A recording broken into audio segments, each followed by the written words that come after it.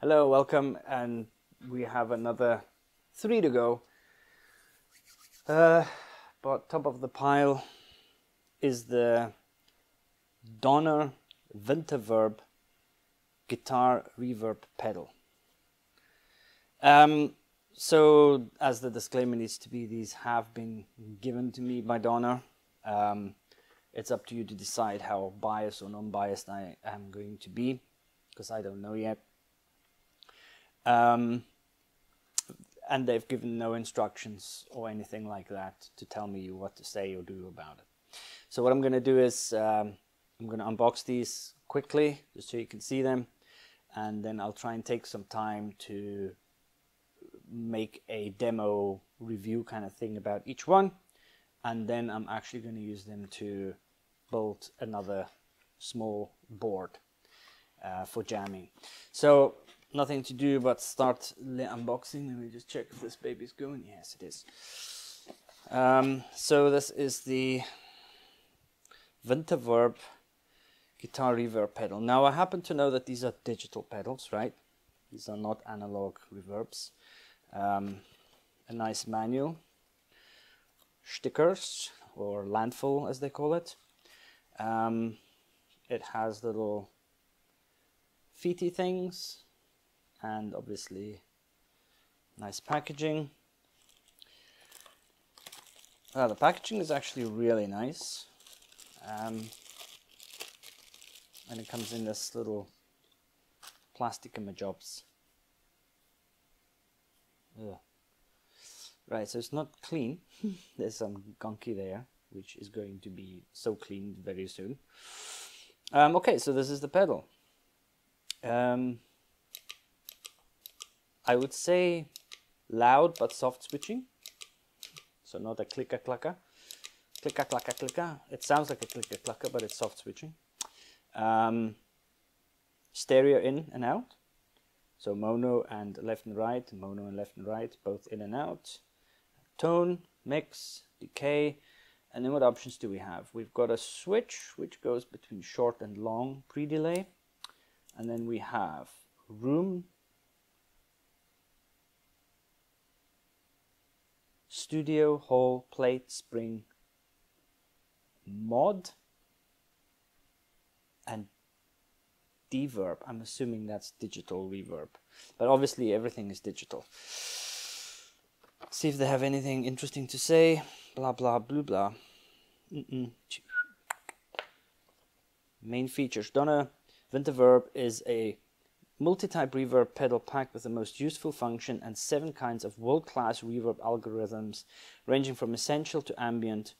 Not only provides vintage reverb sound like room, studio, hall, plate, spring, but also includes modulation reverb. Okay, so that's the mod reverb. It's modulation reverb. Oh, and it's not digital reverb, it's distortion reverb. Basic reverb parameters help you set up your reverb sound as simple as possible with freeze function. It can sustain your reverb effect whenever you want. Stereo inputs and outputs offer you awesome huge reverb tone. Trail on mode, buffer bypass and true bypass mode provide you with a choice to decide keeping reverb tail, keeping your tone characteristics. So I actually read about this. So you can switch it between the tail going on. So I'm assuming it doesn't go into full true bypass mode if the tail is on. So if you switch off, the reverb effect, the tail lasts. So it must still be in some sort of loop in some way. 7 kinds of stereo inputs and outputs. Easier to set up your own reverb tone with mix, decay, tone, and pre-delay parameters.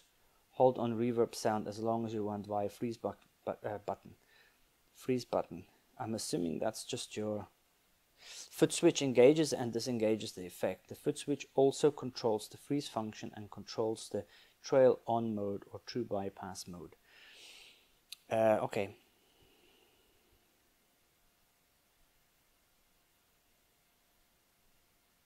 Interesting.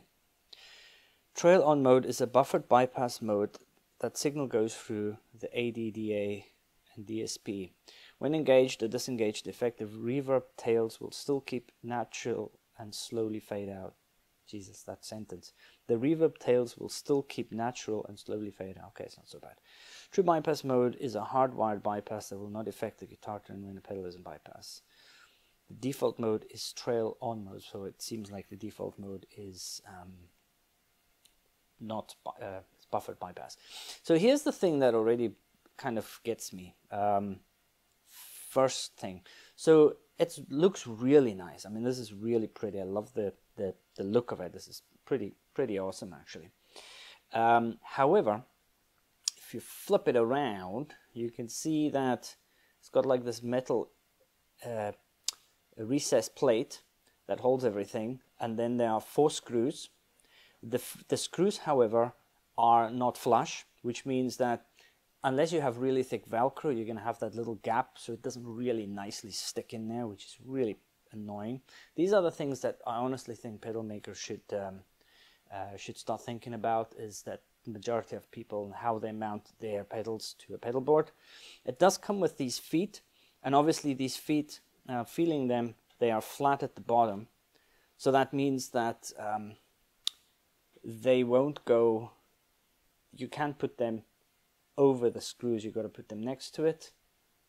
And yeah, to be fair, it's a standoff. Okay, that's fine. Cool. Anyway, there you go. That is just a quick opening of this guy to see what it looks like. And like I said, I'll try and make decent, more in-depth reviews of these guys.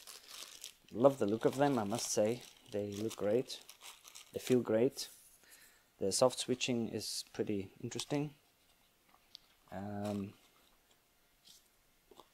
There you go.